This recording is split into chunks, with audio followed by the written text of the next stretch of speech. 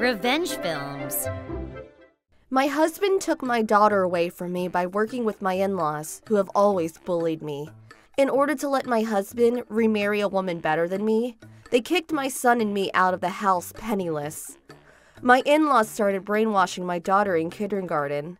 By the time they kicked my son and me out, my daughter was calling me a pig and told others I was the housemaid. She had never once called me mom. She kept laughing at me with my in-laws, even on the day I left. I'm her mother and gave birth to her, but I could no longer see her as my lovely daughter because she never stopped scolding and mocking me with my in-laws. I agreed right away when my husband said he was going to get full custody of our daughter.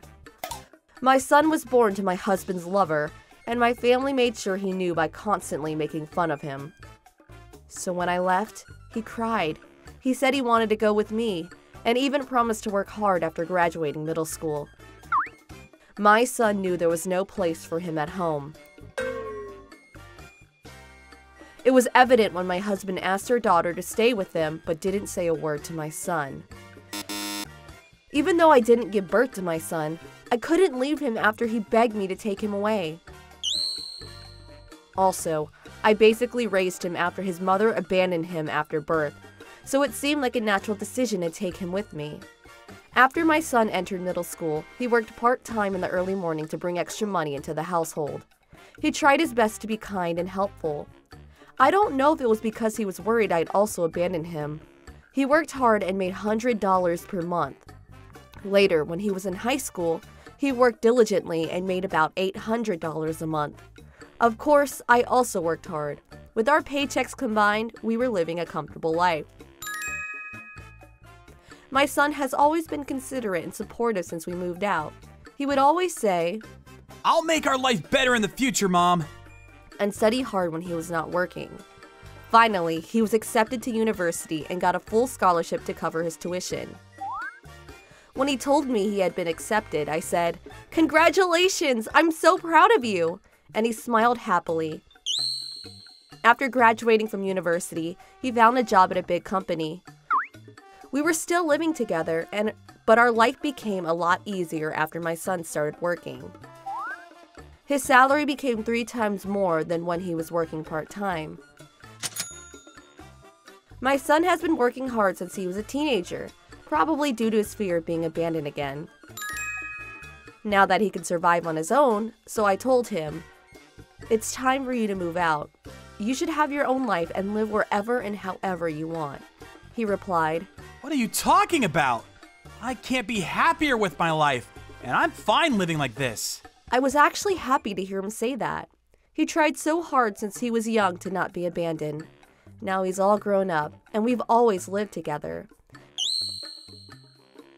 Even though we're not related by blood, he has become my real son. Because of that, I was also afraid one day he'd tell me he didn't need me anymore. One day, my son brought home the girl he was dating and introduced her to me. "Mom, this is my girlfriend, Sheila." Hi, I'm Sheila. Nice to meet you. Nice to meet you. Sheila is a lovely girl. She always brought my favorite desserts when she came to visit. You don't have to keep bringing gifts when you come over. Oh, don't worry. My friend works at a bakery, and she always gives me a discount. And she would answer me with a silly smile. Oh, my friend gave me 3 tickets to a hot spring resort. Let's go together. I'm okay. You two should go. Come with us. Hot springs are so relaxing. It's so nice and relaxing there. She's very good at persuading me. My son also never stops asking till I agree to join them. Sheila would also message me about when they got into a fight. Sometimes I'd join her and scold my son. Some other times, I'd act as her mediator. It didn't take long for them to get married. When they married, they asked me, "How about we live together?" "Yeah, Mom, let's live together." As happy as I was to hear them say that, I decided to turn down their offer. "I won't be living with you. You've been supportive ever since you were young. We went through tough times together, and I probably wouldn't even be alive now without you. Now it's time for you to do your best to support Sheila. You'll understand why when you have your own kids one day." But... You helped me enough. Thanks to you, I can live a decent life now, so don't worry about me. I finally convinced them both. Sheila also heard from my son about what happened when I got divorced. It's not common for a mother to raise her husband's child with another woman. But I raised my son and kept him with me even after we were kicked out.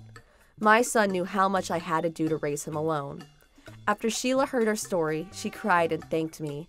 I wouldn't have met him if you didn't take him with you. Thank you for so much for everything you did.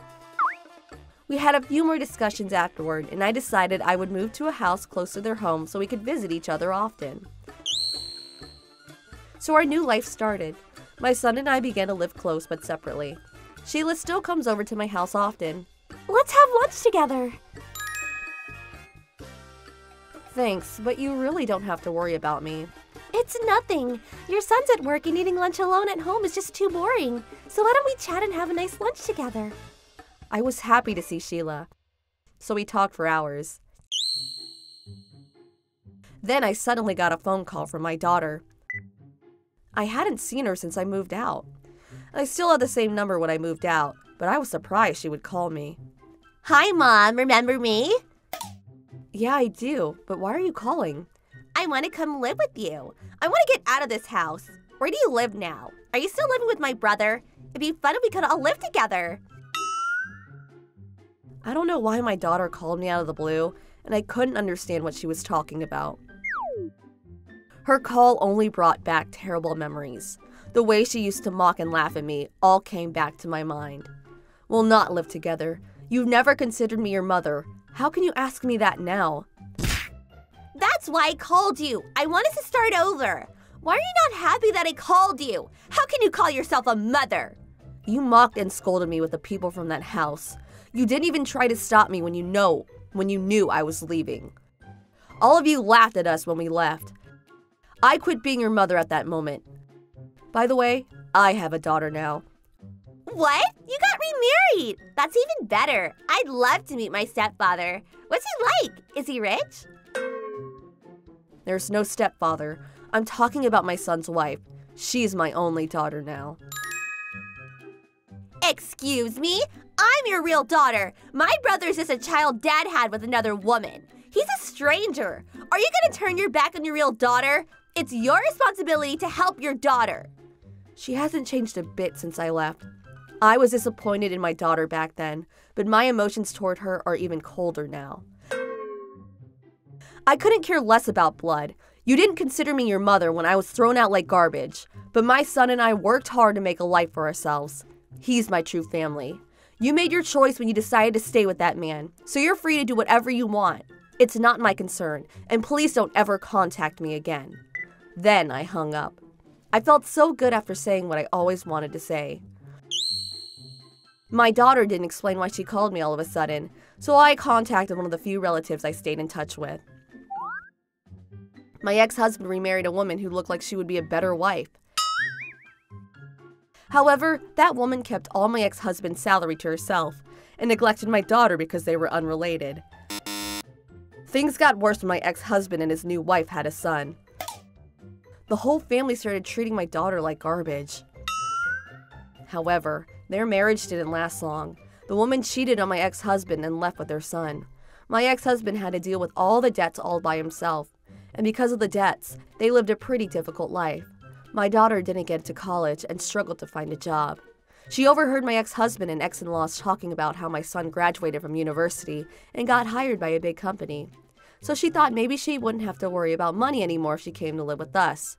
It's true that my daughter and I are related by blood, and my son is an outsider. But I learned that family isn't always blood. I'll always cherish my true family and continue to support my son and our family.